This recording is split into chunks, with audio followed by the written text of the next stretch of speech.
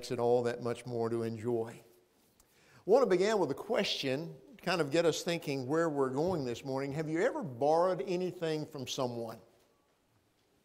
Maybe it was a tool, maybe it was a book, an item of clothing, a phone, any of host of things. When you borrowed it from that specific person, from whomever you may have borrowed it, you knew when you borrowed it, you're going to utilize it for a while and then hopefully give it back, right? Because you know it's borrowed, it belongs to this other person, it's theirs. You see, that's the thing. It's not mine, it's theirs. I'm borrowing it for a while. This morning, I'd like for you to consider a second question. What do I have that belongs to God? Now just think about that for a moment.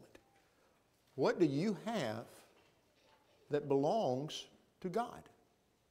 It's on loan to you.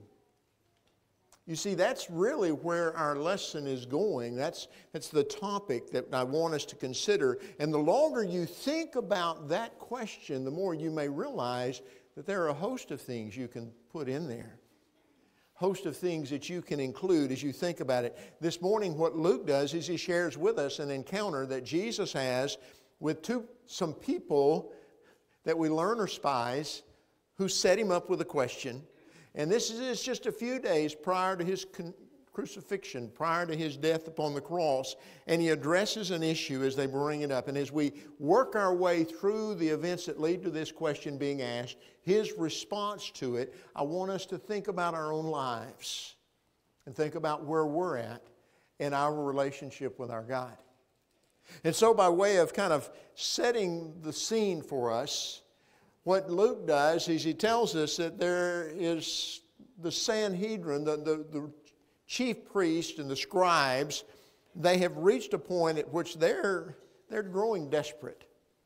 As a matter of fact, verse 19 kind of follows what we've just seen with where they've tried to trap him. They've tried to challenge him on some things, and he tells that parable, if you'll remember last week, about the vine growers, and as he tells the parable and all that goes with that, they realize he's talking about us.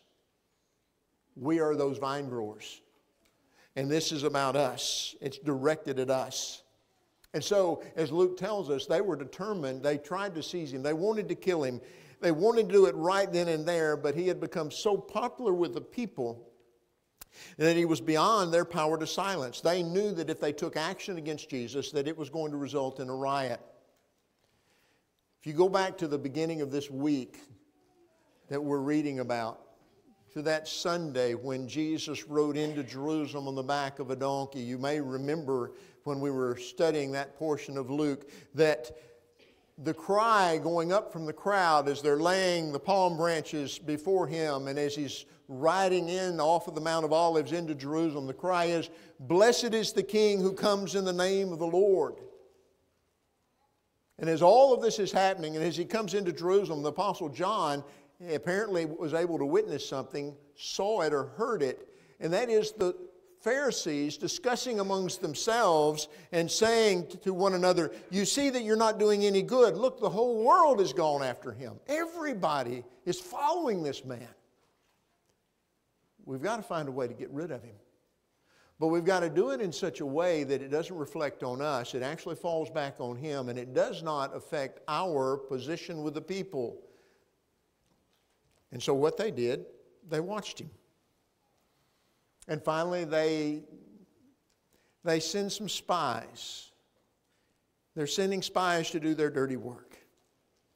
Because they know if we can trap him in something that he says, and then take that and turn it around and present it to the authorities, the Roman authorities, they'll get rid of him.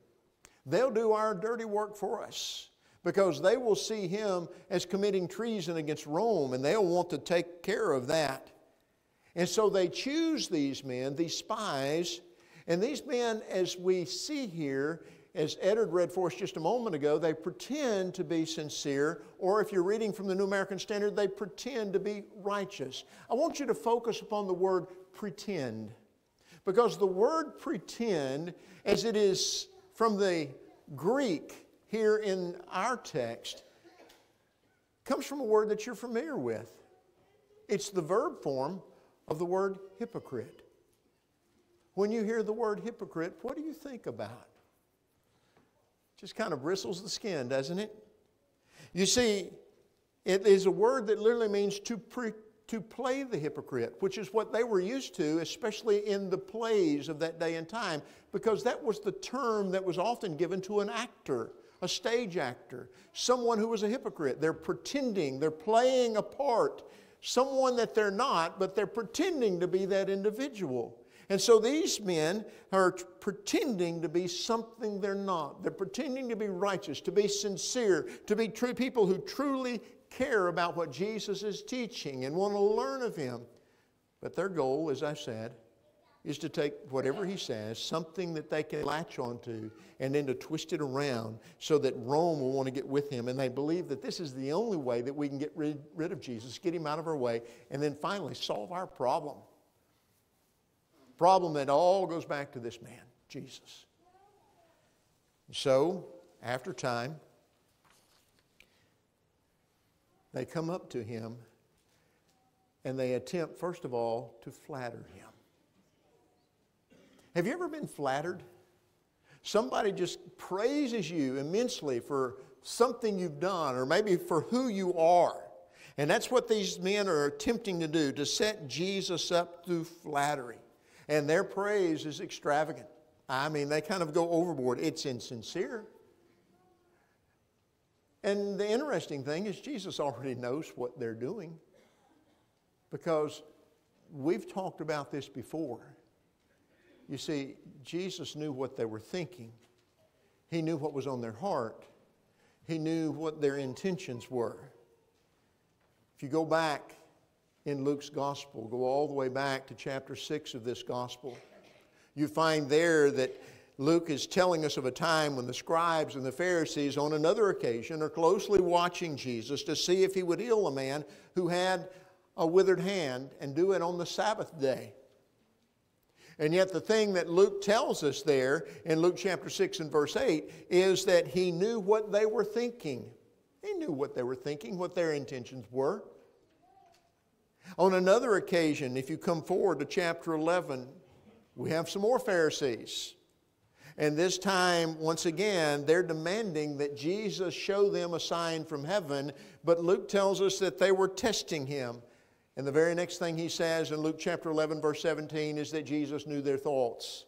So these men are flattering Him with the intent of trying to soften Him up so that He might say something, He might slip up and say something that would catch Him. Old Testament had a bit to say about flattery. It comes from the pen of Solomon. In the book of Proverbs, one of those is Proverbs 26, verse 28, in which he says, a flattering mouth works ruin.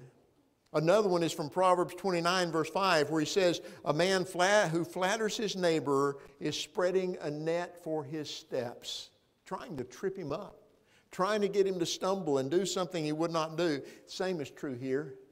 They're trying to trip Jesus up. They're trying to spread a net for His steps. They're trying to get Him to say something that will come back to bite Him, as we would say today, and hoping that He will do that. And what do?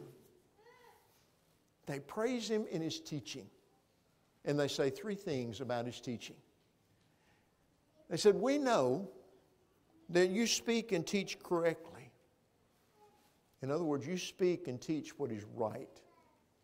You are accurate in your presentation. The second thing was, you're not partial to any. In other words, you don't defer to anyone. It doesn't matter if they're rich, poor, if they're well-known, popular, or not so popular, not known at all. You go back and look at the Gospels, and what do you find? Jesus not only eats with the Pharisees, a religious segment of His day, but He also eats with what the Pharisees themselves called tax collectors and sinners. It didn't matter who they were, because he came to seek and to save that which was lost. So he had a purpose. The third thing they say about him is that you teach the way of God in truth. You teach God's will in accordance with the truth. You show people how to walk in God's will. Well, folks, I'll be honest with you. Any teacher or preacher, if you were to say that to them, they'd say, oh, thank you, thank you, thank you. I appreciate the compliment. Hopefully, we all humbly realize that any abilities that any of us have, God has given them to us, and He's the one that allows us to do what we do.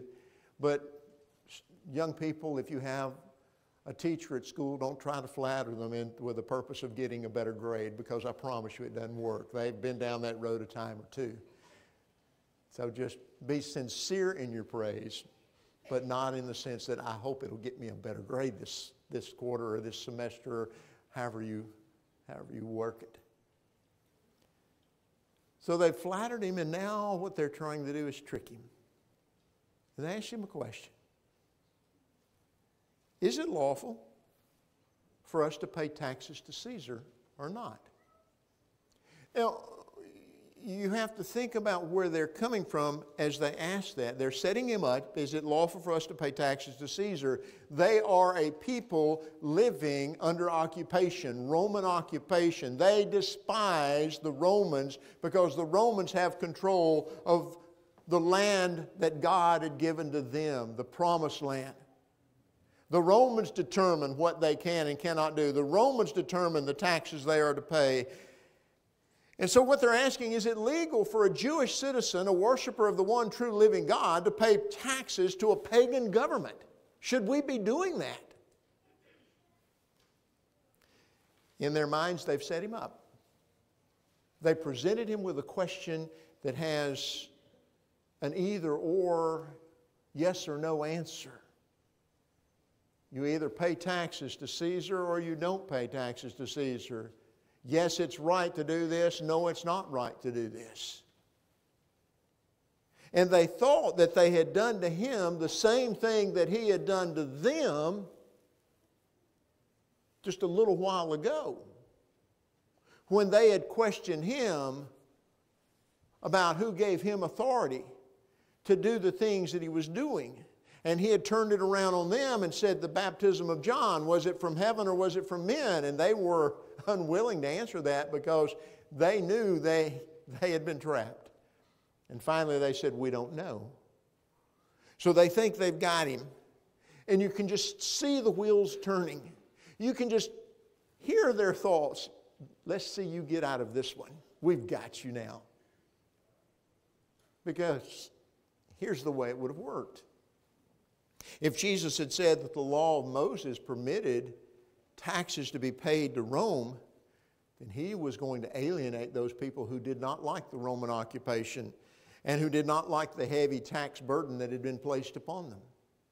If, on the other hand, he said, no, we are citizens of Israel. We belong to God. We don't pay taxes. We shouldn't be paying taxes to Rome. Then he and they knew at the same time Rome would see that as treason. They would immediately arrest him and they would put him to death, and then it would be over with. How do you answer that question? How are you going to get out of this one? I find it interesting when you look at what Jesus does, because he gives them, in his response, he first of all turns their question back upon them. And he says something simple. He says, show me a denarius.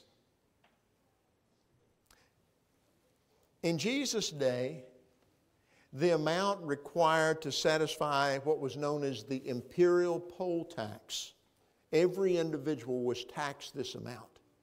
This is just the poll tax, just because you live and breathe and you walk on soil. You were to pay 1 denarius, a daily wage for a common laborer in that day and time. If you were to look at this denarius, and that's what Jesus asked, he says, whose likeness and inscription is upon it? You would find that on one side, you would find the image of Caesar Augustus engraved upon that coin. And around the outside edge, kind of like our coins have upon them, there was an inscription. There was something else there. And it was a Latin inscription because Romans primarily spoke Latin. But it was a Latin inscription, but if you were to translate it, here's what it would say: Tiberius Caesar, son of the divine Augustus. So it's claiming divinity for the emperor. You flip it over, and on the reverse side of that coin, what you would find is something else, another image. This was the image of Tiberius' mother, Leva. Inscription on the backside, Pontifex Maximus, which means high priest, declaring his mother to be high priest. Well, if you're a Jew who worships the one true God, I do not go along with that. I will not recognize her as the high priest. We have only one high priest, and that's Caiaphas right now here in Jerusalem. What's most interesting in all of this is that they had these coins on them. They had one of these coins, maybe more of these coins. The very coin that symbolized their subjection to Rome. You see, there was other coinage that was available to them. There was both the Judean and the Tyrian shekel that they could have used. The Judean shekel was what was used for them to pay the temple tax, which they had paid earlier because this was Passover week. And they could have worked with that coinage within Israel and just amongst themselves, but no, these men who have questioned him are carrying this coin upon themselves. Why? Because if you want to conduct daily business here in Judea, then you have to use the Roman money, because typically most of the business is Roman commerce in some way or other. Do you realize that those of us who go to El Salvador do not have to change our money into El Salvadorian currency? Why? Because they use the American dollar. The American monetary system is in use down there. A lot of places where you go the world over are trading in American currency, so you don't have to change your currency. That's kind of like it was in that day. You use Roman currency. It's as what the credit card said at one time, acceptable everywhere. And so that's what's going on. And when Jesus asked them, whose inscription, whose likeness is on it? Caesar's. He gives them a simple yet profound answer. Think about what he says. He says, first of all, render to Caesar that which is Caesar's. The things that are Caesar's. Coins in Jesus' day were actually understood to be the property of the person whose image and inscription was on them. So what is Jesus saying? It's got his image. It's his. So give back to him what already is his anyway. They couldn't argue with that. It was his. It did belong to him. And if you go to Romans chapter 13, there in verse 1, the Apostle Paul even kind of expounds upon this, expands it a little bit, because what he says there is that every person is to be subject to the governing authorities. And then he adds that no authority exists except from God, and those which exist are established by God. God allows this government to exist, so it is our responsibility to pay our taxes. They couldn't argue with that. But then there's the second part of Jesus' answer, which is even more profound, because when he said that we're to give to God the things that are God's, he's making a declaration. What he's saying is that God has total ownership. Give to God the things that are God's. What belongs to God? Everything. Cattle on 1,000 hills, as the psalmist says, belongs to God. Everything. But let's bring it a little closer to home. You and I, each of us here this morning belong to God because we bear God's image. Go back to the very beginning of your Bible. Go back to Genesis chapter 1. In the beginning, God created the heavens and the earth. And work your way through the days of creation. And when you get down to day 6, you find God saying, let us make man in our own image. And in verse 27, we then find those words, then God did what? God created man in His own image. In the image of God created He him. Male and female created He them. We are created in the image of God. We bear His image, every one of us. And the question that brings now is, how do I bear God's image? I'm going to suggest you could probably add many more, but just 2 that I want you to think about this morning. The first is this. You bear God's image simply because you exist. By your own existence, you are bearing God's image. In Exodus chapter 3, Moses is tending his father-in-law's sheep there in Midian. Sees a bush burning in the distance. He goes to inspect because it doesn't burn up, and he wants to find out why. And of course, as you may remember, when he gets there, he's told to take his shoes off because he's standing on holy ground, and God begins to speak to him, and God tells him, I want you to go back to Egypt, and I want you to tell Pharaoh to let my people go. You're going to lead my people out. And Moses begins to give a number of excuses as to why he cannot do the job. And one of those things that he asked God that we find there in verse 13 is he says, if I come to the people of Israel and say to them, the God of your fathers has sent me, and they ask me, what is His name? What do I say to them? When they ask me what your name is, what am I supposed to say? And God responds, as you notice there in verse 14, with these words, I am who I am. And He said, say to the people, I am has sent me to you. Now think about that for just a moment. The fact that you and I exist, the fact that we are, that we have being, is an indication of an all-powerful, all-knowing, ever-present God. Because you are His creation, and you are created in His image. It says the psalmist declared over in Psalm 100, down in verse 3, it is He who made us and not we ourselves. Folks, there is nothing else in this world that has the same eternal spirit that you bear within inside of your body.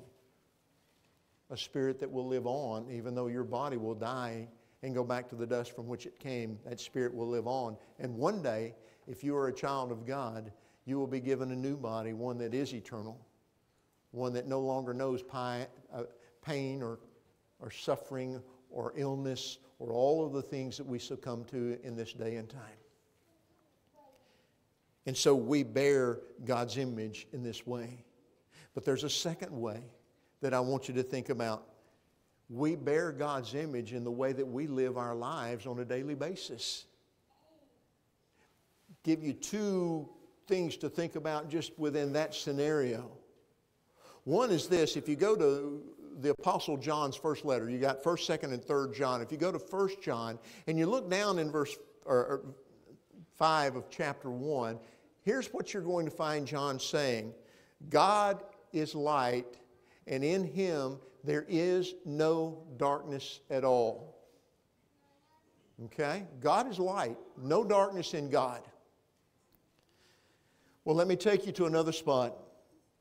Paul writes a letter to the church at Ephesus. We call it Ephesians. And if you go to the book of Ephesians and you look there in chapter 5, Paul kind of touches on this same idea there in verse 8. Here's what he says. He says to the Christians there and to us here, you were formerly darkness. In other words, your lives were filled with sin. Your life was lived in sin. You were formerly darkness, but now you are light in the Lord. Walk as children of light. God is light. There's no darkness in Him. You were darkness. Now you are children of the Lord. You're to walk as children of the light. What is the fruit of the light? He tells us there, the fruit of the light consists in all goodness and righteousness and truth. But another aspect of that walking in the light is that we try to learn what is pleasing to the Lord. So how do we bear the image of God? We bear the image of God by trying to be children of light, by trying to walk in the light as He Himself. And that's something else that John brings out. Walk in the light as He is in the light. That's what we're doing. We're bearing His image by living lives that are righteous, lives that are good, lives that focus on what is true. We try to be pleasing to God. That's the way we bear His image. But there is another way that we bear His image in the way we live our lives. And if you go back to 1 John and you look over in chapter 4, there in verse 16, there's something else that John says there. He says, God is love. And the one who abides in love abides in God, and God abides in him. God is love. And the one who abides, as he says, in love, abides in God. And God, in turn, abides in him. Remember what... Well, before I go there, let me take you just a few verses back there in 1 John chapter 4. If you look in verse 7, John has already said this. He's just kind of adding to it with what he says there in verse 16. He says, Beloved, let us love one another. For love is from God, and everyone who loves is born of God and knows God. And then he adds this, the one who does not love does not know God, because God is love. So how do we bear God's image? We bear God's image by being a people who love those around us, who love God and who love our fellow man and who love our brothers and our sisters in Christ. As a matter of fact, in the upper room, prior to his crucifixion, what does he say to his disciples? There in John chapter 13, John records it for us in verse 34 and 35. The new commandment, Jesus said, I give to you, that you love one another, even as I have loved you, that you also love one another. And then he adds to this, by this will all men know that you are my disciples. Why? You have love for one another. So there are two ways we bear the image of God. First, because we exist. We're created in His image. We walk and we breathe because we have a living soul. But we also bear His image as we walk in the light, as we try to live lives that are pleasing to Him, lives that are good, righteous, and true. We walk in the light, we also bear His image as we love one another, as we love God and we love those around us. And you see, the world sees that. And what Scripture is teaching us is that we're bearing God's image as we live these kinds of lives. If you look at the end, it's concluded with this statement. Luke just simply sums it up.